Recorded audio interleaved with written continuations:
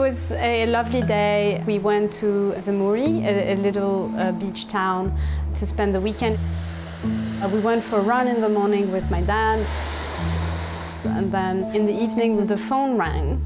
And it was people from the security services asking my father to go to the headquarters. We thought that it would be just another interrogation because during the past 4 years he has been interrogated on several occasions. But then 2 hours later we heard someone knock on the door, and then we saw 6 agents, and they gave him 5 minutes to change his clothes, and he left. The next day they took him handcuffed to the offices of Radio M and Maghreb Emergent. They asked all the journalists to leave the offices, and then they took all the equipment, like the computers, the phones, the printers, like everything, and they sealed the offices. Hinane is talking about her father, Ihsane El Kadi. Until 6 months ago, he was one of Algeria's leading journalists. This past week, he was sentenced to 7 years in prison. The charge? Foreign financing of his outlets for political propaganda, out to harm the security of the state.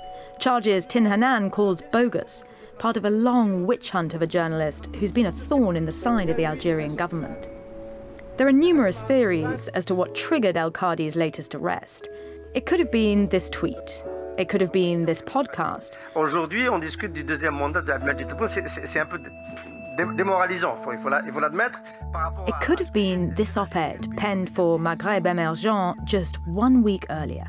His latest article, I think, was the reason why he ended up in prison. It is basically an informed opinion article that analyzes a tension between the army and the president. And the tension is about the upcoming election in 2024. It made them so angry, all of them, that somebody would dare talk about the army not being happy to have him run again as a president. Talk about frictions between the army and the president is not something that you want to do in Algeria today. Algeria today is run by President Abdelmajid Tebboune, with the backing of the military brass. It's far from what millions of protesters had hoped for back in 2019. The movement, or Hirak, demanded more democratic governance, something anything other than a 5th term for the then president Abdelaziz Bouteflika. Hopes were raised when Bouteflika stepped down. The new president promised to listen to the protesters' plight.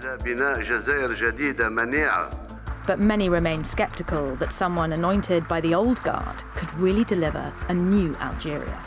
Most of Algerians did not buy this narrative of a new Algeria. Since the exit of Bouteflika, we've seen General Gaid Saleh, who was on television every week, addressing the nation openly. So the Algerians understood the real locus of power, meaning the military, were still there and they were still gonna run the show. إذا أننا نقف مع الشعب حتى تتحقق مطالبه الكاملة غير منقوصة.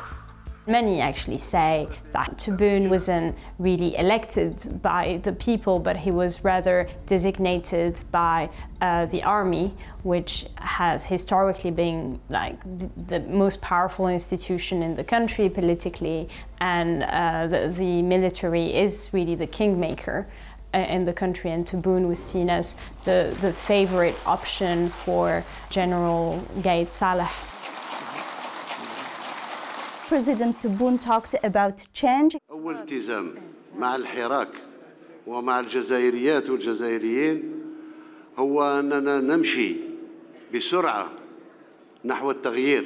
But what was really striking was the fact that while he was talking about amending the constitution, repression was at its highest. He was cracking down on civil society organization, on journalists, on blogger, on Facebook influencer, and so on and so forth. So I think the message was pretty clear that Algeria was still ringing in the old. Old tactics die hard. More than a dozen journalists have been arrested, others jailed. A number of news outlets have been suspended or shut down. And there's a new media law that critics say is strengthening the state's control. But perhaps the most overt change has been the president's public attacks on dissenters, describing journalists like Ihsane El Kadi as khabarji, informants. A few weeks before the trial, the president went live on national TV to say my father was actually a spy or an informant.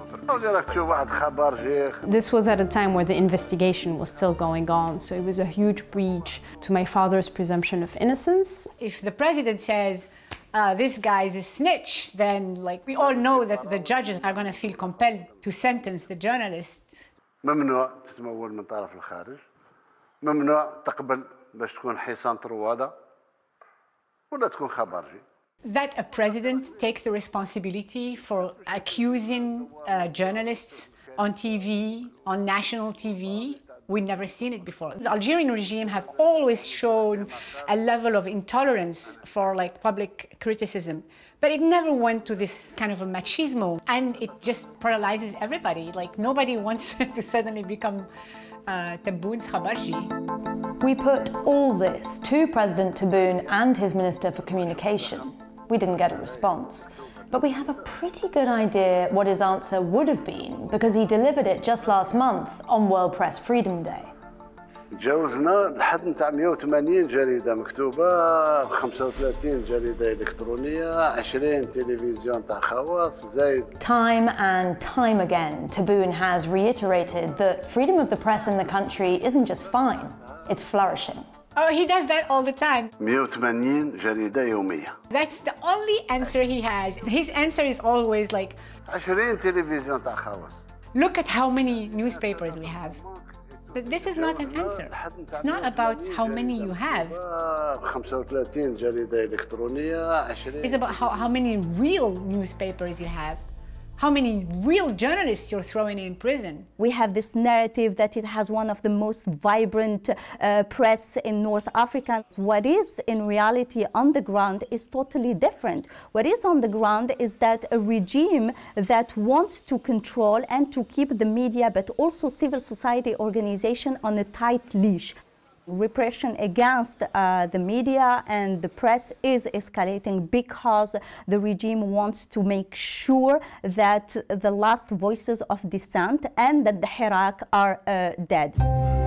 Neither the president nor the military want a repeat of 2019. Tebboune is looking to the next election in 2024, doing everything in his power to project the right image both at home and abroad, while casting his critics into the shadows.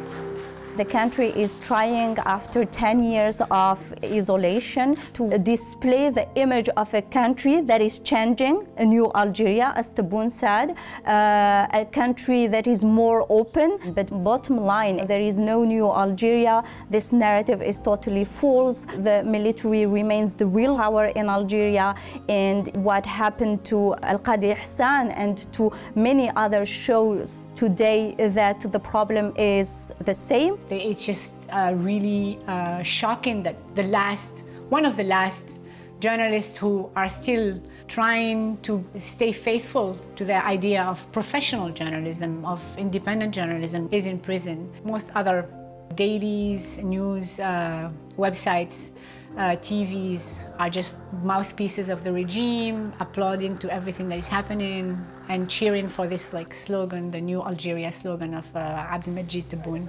Ihsane El Kadi's sentence is indicative of the desert that they want the Algerian media landscape to become.